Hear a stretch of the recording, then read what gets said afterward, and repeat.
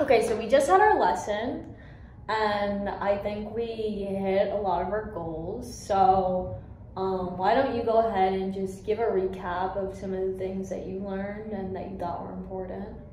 I really like the setup with the ball thing, so the ball's consistently in the same spot in my stance. I realized how I'm coming over or like under, and I'm starting to feel that.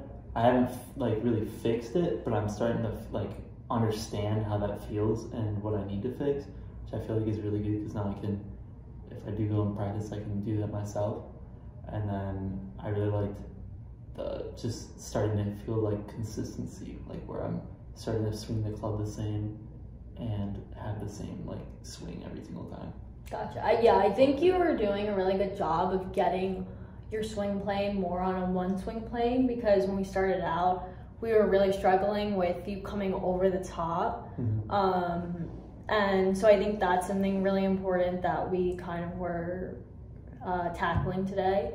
I also think that we learned, because of your background in swimming and dive, you have a lot of core strength and you use that a lot in your swing, and it's a little difficult to have your strength come from your lower body, but that's what we want to see when we're swinging the club. That was like the hardest part of the lesson, was like trying to get like the weight transfer instead of just using my body as like the swing. Like I didn't know that I was doing that wrong. I thought that was like how it was supposed to be, just because that's how I've always been.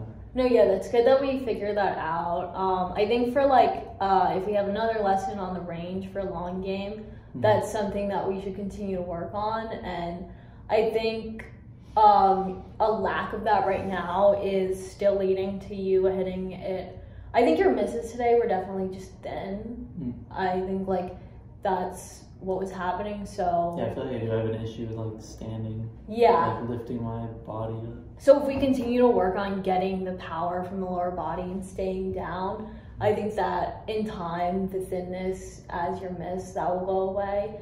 So we'll get more consistent with that. I feel like the thing you were explaining too, with like over exaggerating and then like kind of not thinking about it so much, and then it kind of just becomes natural. That really like helped me with like my practicing, at least, because I was like getting frustrated because I was doing like the thing you were telling me to, and it wouldn't like connect, and then when I would stop thinking about it, it would be just in my natural swing. And that was like, that was really satisfying, and it really made me happy about my playing today because of that. Good. So now that we've got that and we hit a lot of our goals for today, for the next lesson, like what's something that you want to focus on? I didn't know that my like long game was like as bad as it is. Like it was kind of falsely good, but like I would like to still work on my long game, but I would also really want to work on my short game. Okay, what's going on there? It's just kind of the same thing. I'm really inconsistent with like chipping and stuff like that.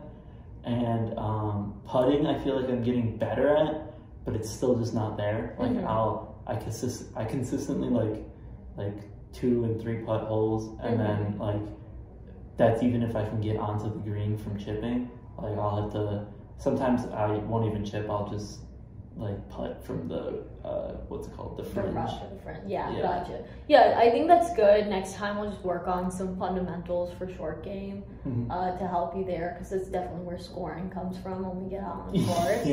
So just to close it out, how many days a week are you able to practice? Do you have time for that? I mean, probably like maybe once or twice a week. Usually once, but maybe some weeks twice. That's good. So a recommendation for like your future practices is to just do an hour on the range, maybe just the first 10 minutes work on some of like the drills that we talked about today, like to get those get those fundamentals down, and then do maybe 20 minutes of shorter irons and your wedges, and then move on 20 minutes woods, 10 minutes driver, and then the last few minutes just close out and just continue to work on throughout the entire practice, just like the fundamentals that we've been doing today. Okay.